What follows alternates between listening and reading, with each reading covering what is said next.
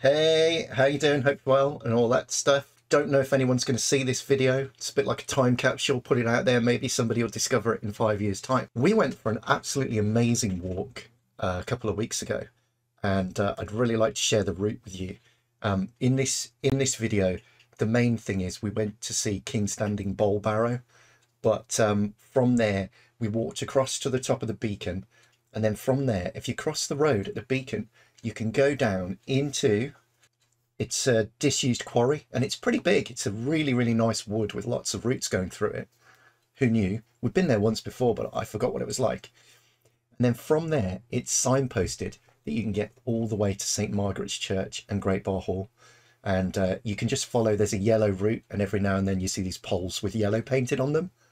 Who knew? In this video, we go to see Kingstanding Bowl Barrow. And in there, I mentioned something about where it got its name from, and I wasn't sure. So here we go. The name of the area is derived from the occasion when the Stuart king, Charles I, supposedly reviewed his troops standing on the Neolithic bowl barrow in the area on 18th of October 1642 during the English Civil War, after his stay at nearby Aston Hall.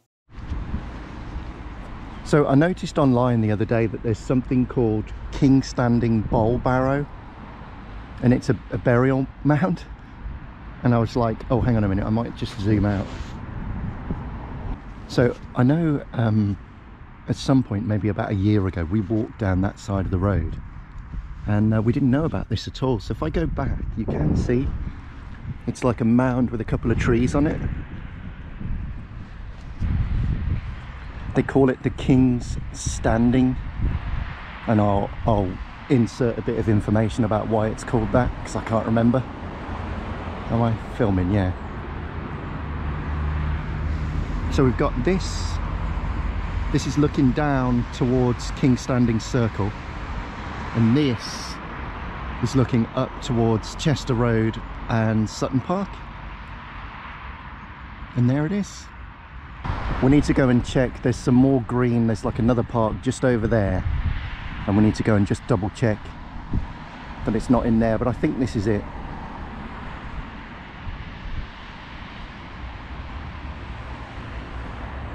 This is like a little Christmas tree there, catching a bit of sun there. Yeah, and that's looking down towards Kingstanding Circle. I was not expecting that view. It looks like it might be right up onto Barr Beacon. Oh, you know, if we didn't have these deliveries, I don't know, why don't we just go up there? Let's go up the beacon. Okay, so just a bit more of a distant shot now. Kingstanding Bowl Barrow. Yes. Like and subscribe. Ding the bell, comment below and above. Okay, so we've actually we saw the beacon in the distance, and we're up the beacon now, Barr Beacon. There's the view. There'll be some cows, and the beacon's up here somewhere. God, this is lovely, isn't it? Wow. Some flowers. Can't believe it.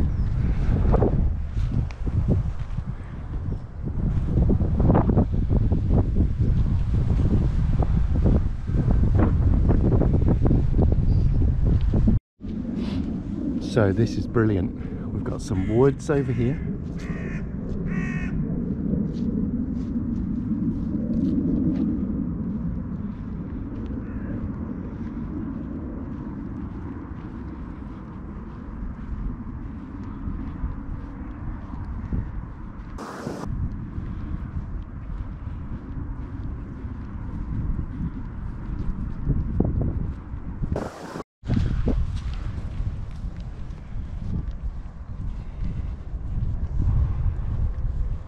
So yeah, from seeing the beacon in the distance, we thought, yeah, it looks pretty close, let's go up there.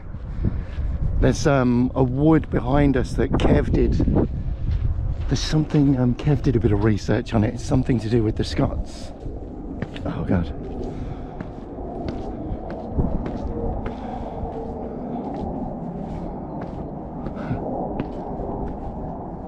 Erected in 1933 to perpetuate the memory of the men and women of Staffordshire and Warwickshire who gave their lives in the Great War 1914 to 1918.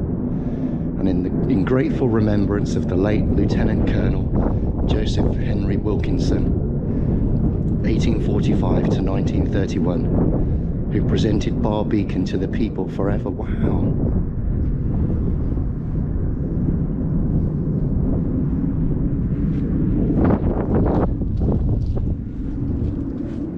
It's nice, isn't it?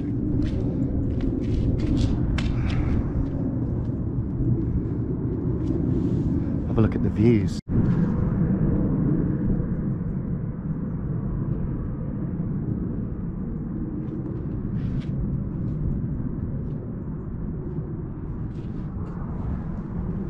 Should we go down and take a look at this wood?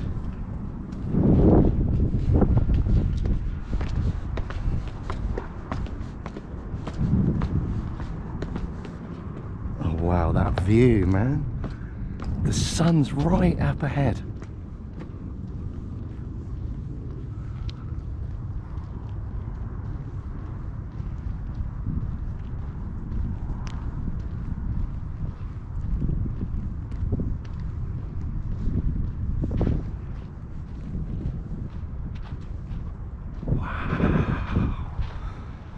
Fantastic.